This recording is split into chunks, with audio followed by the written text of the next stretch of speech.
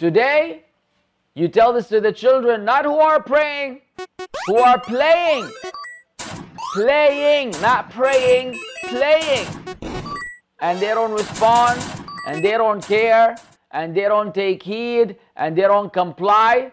And then they tell you long stories and long lectures and philosophical presentations about the awkward situation in every other nation, because you can't arrive at your destination if you're in a state of fermentation.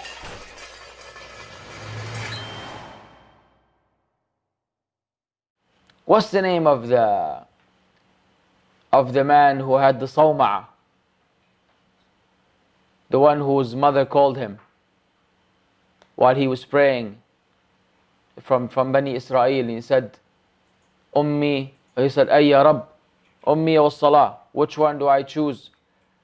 My mom or the Salah? And then he would continue praying. He ignored his mom. And then his mom called him a second time and a third time, after which he made dua that he doesn't die until he sees the faces of prostitutes. Hey Jurayj, ahsant ya Ibn Battuta, ahsant ya Shaykh. Wahsh wallah. Jurayj, man was just chilling, worshipping his Lord, handling his bit low-key, low profile, low-key. يعني ما يبغى لا مشاكل ولا وجع دماغ. And next thing you know, a woman comes and claims that he was the father of the child, and the people revolt against him and they destroy his sawma'a, and the man went through some stuff because his mom made dua against him. And why did his mom make dua against him? Because he kept praying instead of listening to her. Not because he was on the Xbox, or not because he was on the PC, not because he was doing something else. He was praying. And he gave precedence to the salah over his mom. And his mom made dua against him, and Allah replied. Allah responded to the dua of his mother. And the man went from being a devout worshipper to being accused and slandered of adultery and fornication and zina. And a child being attributed to him that he was not he was free from. And his home of worship was destroyed. And his life turned upside down.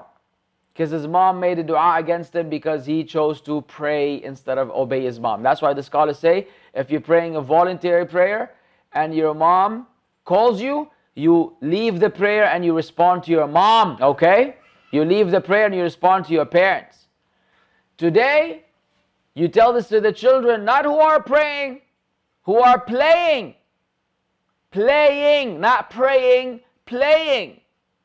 And they don't respond, and they don't care, and they don't take heed, and they don't comply. And then they tell you long stories and long lectures and philosophical presentations about the awkward situation in every other nation, because you can't arrive at your destination if you're in a state of fermentation. Yeah? That's what it is. It's a reminder for those who have a heart and a mind that understands. My advice to kids, y'all need to be careful, man.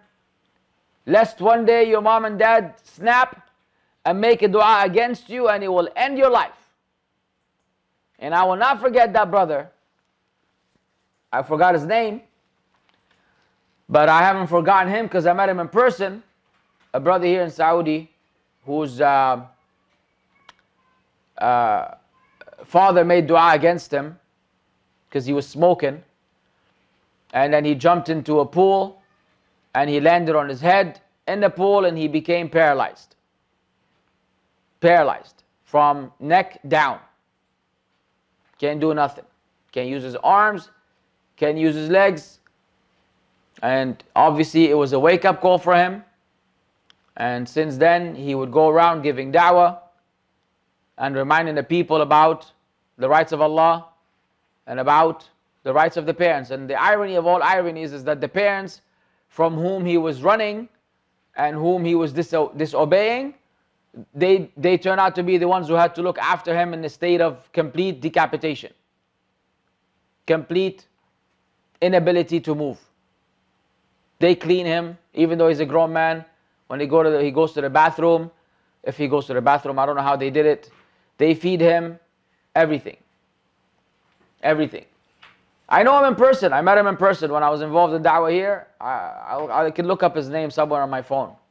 These are true stories, brothers and sisters. That's why I'm telling you, man, don't mess around with your parents, yo. Some of you take these matters way too lightly. You think it's a joke until it hits you. So please have mercy on your soul. Thanks for watching this video. Subscribe and click on the notification bell. Like, comment, and share with friends and family.